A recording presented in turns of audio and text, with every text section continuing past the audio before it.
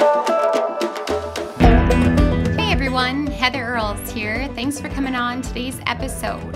This week, like every week, I'll be talking about natural living and healthy tips that will get you to rethink how you live and what products or habits you can easily change to better your life. So let's get started. Hey you guys, and welcome to this week's Urban Wisdom. Well, every once in a while, it would be best if you gave yourself a treat. And by that, I mean not counting carbs and sugars. Now, don't go crazy and think I want you to fall off the bandwagon of health. No, I'm just suggesting you treat yourself to something familiar and homemade once in a while. And that's why, you guys, this week's post is going to be quick and easy homemade waffles.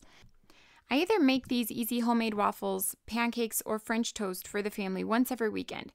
If I don't, the kids have a revolt and try chewing off my leg. Seriously, they love their easy homemade waffles or carb breakfast.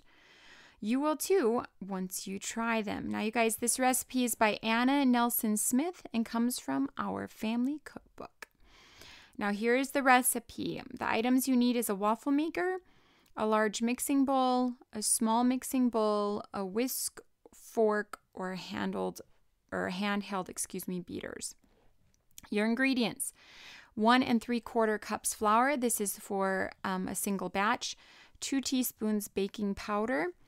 3 teaspoons sugar, 1/2 teaspoon salt, 3 eggs, 1/3 cup vegetable oil, or if you want a healthier choice of oil, I use the avocado oil. And then there's 1.5 cups of milk. Now, the directions: measure the dry ingredients and mix them in a medium-sized bowl. In a smaller bowl, combine and mix your eggs, milk, and oil. Now pour the wet ingredients into your dry ingredients and stir them together. Do not overmix as it will make your batter tough. Now, with your waffle maker warmed, pour in the approximate measurement, 2/3 to 1 cup of batter, just depends on what your waffle maker takes. And then some you have to spray before each use. I usually just spray mine once, with an avocado spray or your choice of cooking spray. And then the rest of the time it doesn't stick. Now you want to close the lid and bake. Now you can serve this with bacon, eggs, and your choice fruit to make a complete and wholesome meal. I like to take my bacon, put it on parchment paper on a pan, and bake it in the oven. It bakes all at one time, and plus then the parchment paper, you just pour the grease out of it, roll up the parchment paper, throw it away, and your pan is still clean. Love that. Plus you can cook an entire pack of bacon at one time.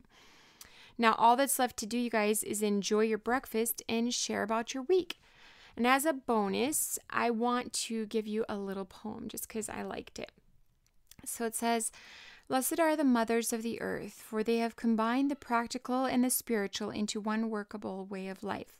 They have darned little stockings, mended little dresses, washed little faces, and pointed little eyes to the stars and little souls to eternal things." And that's by William L. Stidger. Have a healthy week, you guys. Love you. Thanks for listening to today's episode of Urban Wisdom and Natural Living. Tune in next week where I'll broadcast live every Monday morning at 8 a.m. If you miss it live, hold those tears and head on over to my blog, which is heatherearles.com. That's Heather, EARLES.com. There you can have 24/7 access, or right here on iTunes. If you want to follow me on social media, you'll find me on Twitter, Facebook, Instagram, LinkedIn, and Pinterest. Have a healthy week.